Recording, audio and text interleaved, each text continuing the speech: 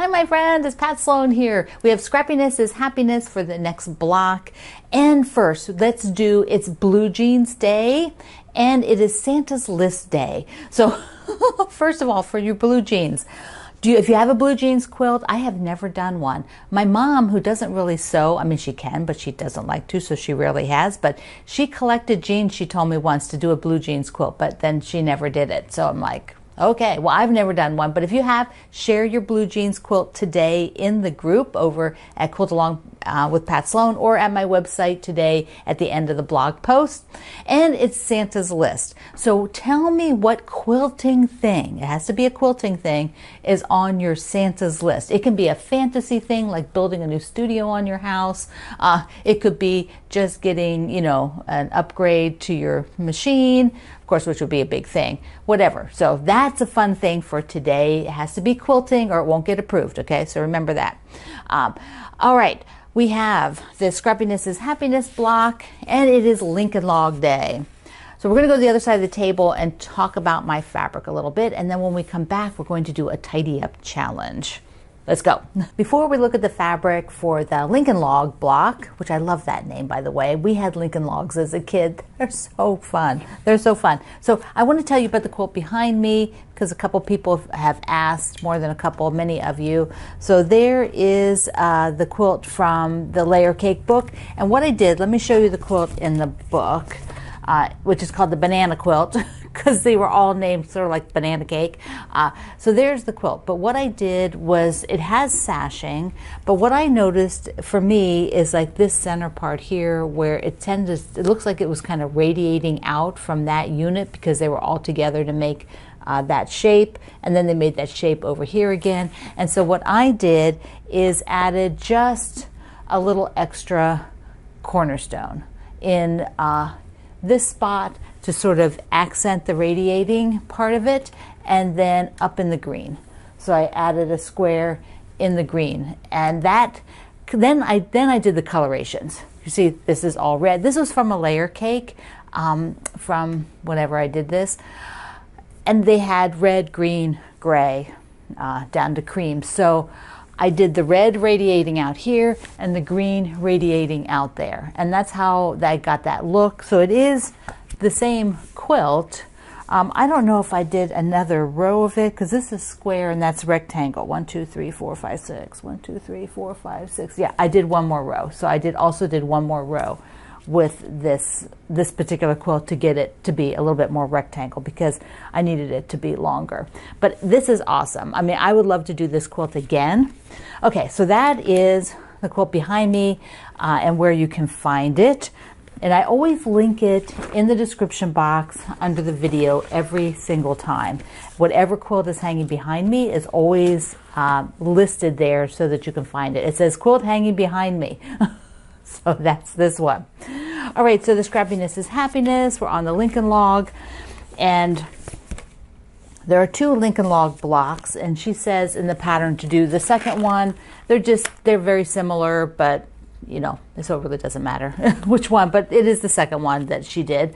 And the reason why I think Lori did 2 blocks is so that when she put together the full quilt like this, it gave a little bit more variety. So a little bit more interest to it to have 2 different shapes rather than a repeating shape. So it looks a little more random. Plus she rotates the blocks, and so it gives it a much more random feel to the full quilt of that block. Okay, so I am using that one fabric collection. Remember, I've got my bin, and then I'm adding in pieces from my own, like things that I've collected over the years. So this time I went looking for yellow to start the center, and I had this sort of coffee fabric words, and not very much. Somebody must have sent this to me, and it's washed. I can tell it was pre-washed. They must have sent it, and I love it. So I had to cut the portion out that had a latte and Americano, would also have macchiato, things that I actually drink. So I cut those out for this center. Let me just show you the block again. So they're the words that I cut out. And then I had to build around. So as I was building around, I wanted to be sure that it felt a bit random, but you know, I'm not working with a lot of colors. I have yellow, that darker blue, the medium blue, teals, and white. So those are really the only colors I'm doing. So let's take a look. With this in the middle, I was looking at, you know, what other things do I have? So I was going through and picking and kind of going front to back, you know, not front to back, top to sides, there's the words, top to sides, so that I did some darker like this on the top and the bottom. And then I switched over to the yellow. And I have a whole lot of yellows, and these are not real wide strips. So once again, I didn't want to use the wide prints. You could, it would give it a different look. It's not a bad thing, but I decided I would go for the ones that were smaller scale print. Then I added in this that I've added to the whole collection, so I'm going to use this up. I think this might be all I have of that piece of fabric, and so I will be using that up. I think however, I put it on one of the sides here. Then I went hunting around for something else that felt like this and came up with this fabric. Once again, this is all I have, so I'm going to keep it in the bin and see if I can use it up. That will be fun. All right, so what else? Then, let's see, I was going for some more blues. So I had this blue. And then I was thinking of using the actual background blue in here because it would then be, there's another fabric around it. It is one of the wider ones. I thought, oh, it's not too exciting, but I'll incorporate it in. So that was my first thought there, was to incorporate that in. And I also had at one point thought about doing maybe a light up here like this. So I was thinking like that.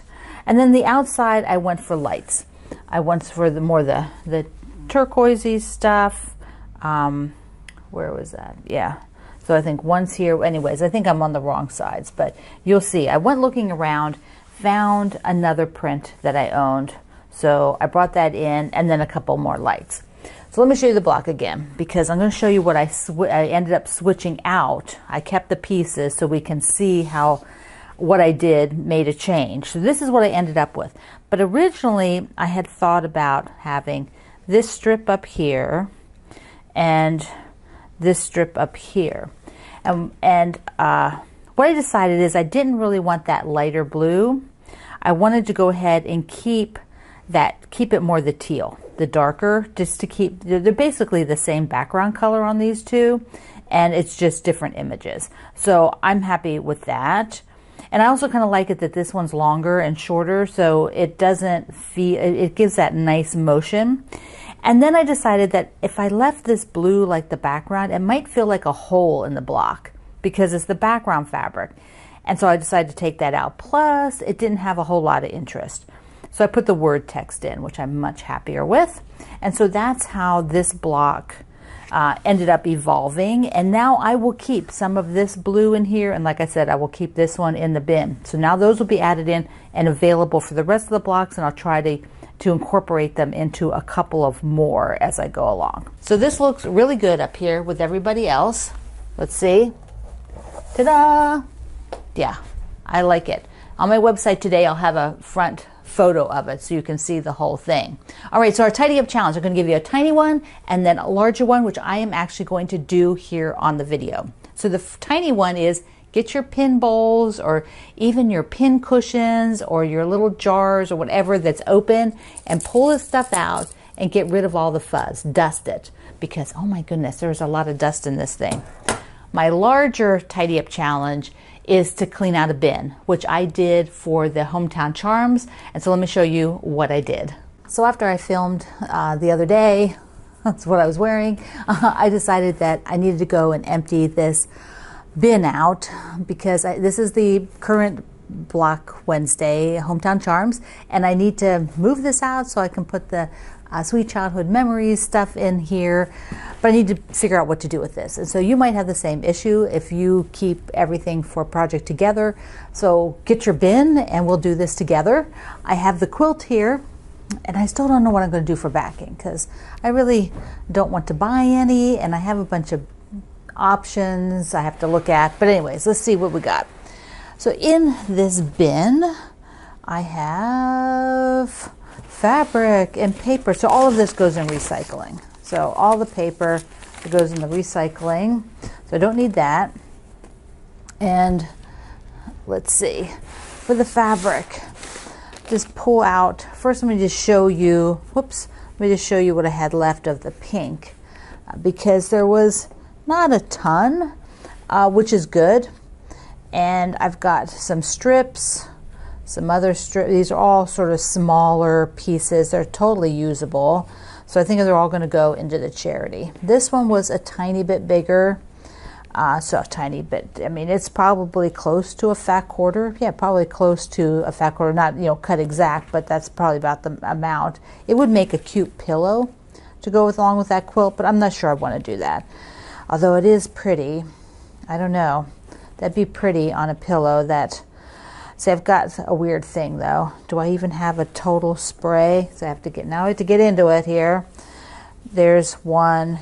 See, like that...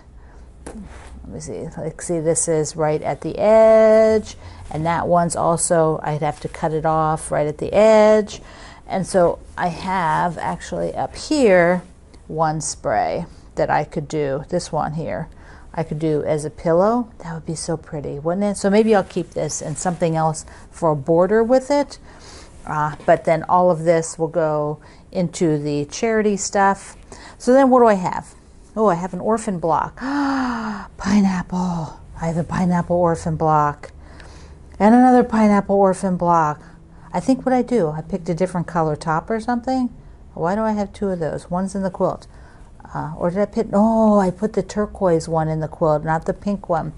So it's like I have a pineapple quilt already started here. What to do, because I was thinking, I don't know what I would make, how I would do that.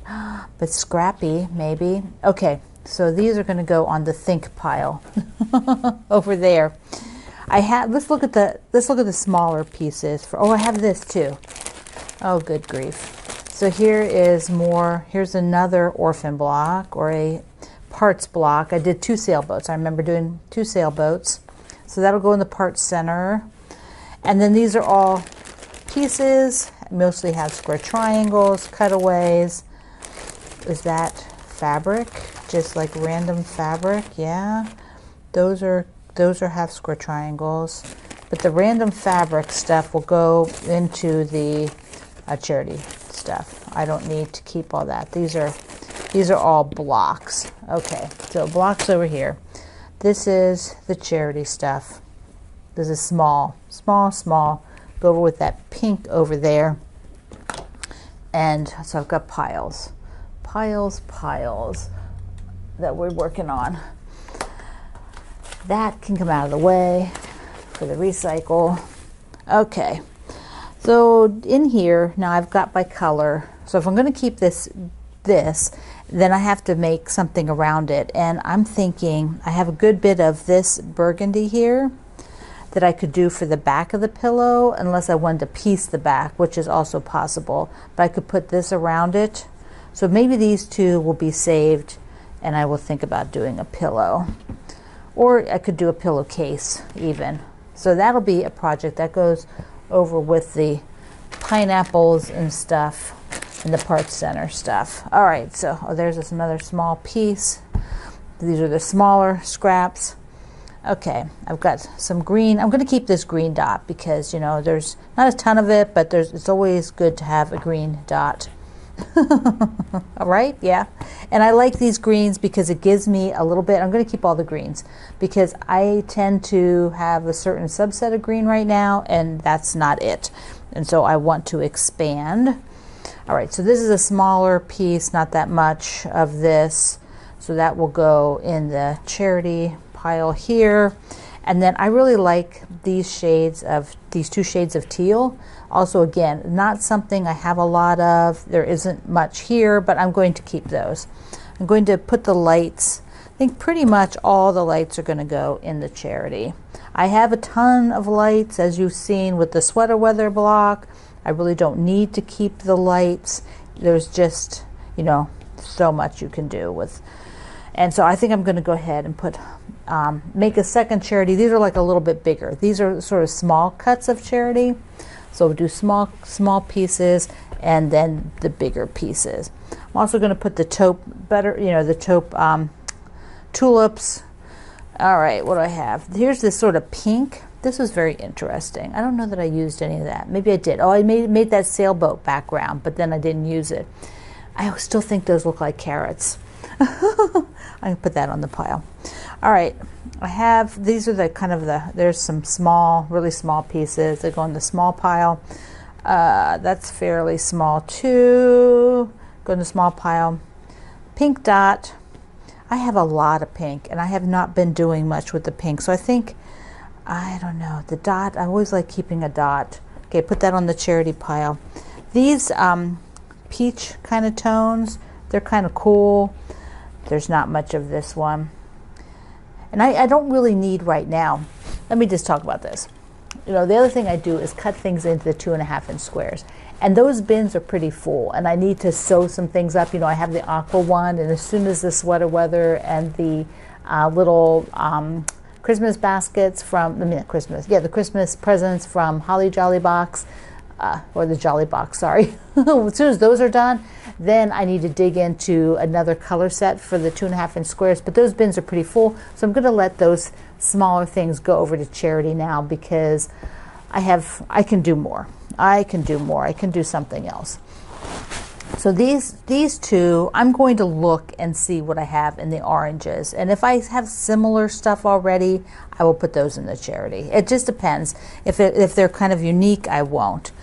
These greens, although I love them, I tend to have a lot of this kind of lighter acid greens. That's why I want to keep the darker ones. I tend to have a lot of light ones. But I'm going to look at it first here. I'm going to look at those first and decide what do I really have. The ribbon, okay, recycle, Wonder Clip, keep that over here. Okay, and then the last two things in here are the rest of the background that I had. And that will go in my lights, and then this pink. And once again, I'm going to see if I really need to keep this pink. I'm going to put it here. I'm going to look in my pink bin, and if I really have other things very similar, and I'm just going to give this to the charity group so they can make quilts. Oh, all right. So this is what I'm reviewing or keeping. So there's some of these will be not kept. They're just going into review. I have the pink that I think I'll make a pillow with this, which will be perfect. Then I have the part center I need to think about, oh my goodness, let's look again because I just love them so much. These little chubby pineapples, oh my goodness. Would they be too much for our March block a day? Would that be too much for one block a day? I don't know. I got two already, so I'm ahead. And the sailboat is here. So I'm going to put that over there. And then I have definitely, both of these piles, the smaller scraps and then the bigger chunks. Okay, so that bin now is ready for me to put in the next block Wednesday, and so I can put it over there on my shelf, and this is all set to go. So if you have a bin, do that today. Get a bin cleared out, figure out what you're doing with the fabric. If it's going back in your stash, get it in your stash by color.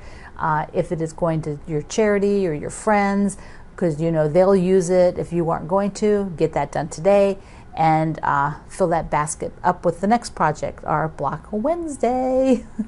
That felt good. It felt good to have that bin done. I hope you do a bin today, or at a minimum, your pin jar. Show us your jeans quilts, what's on your quilting Santa list, and make your Scrappiness is Happiness block. It's a busy day. I love you. Mwah.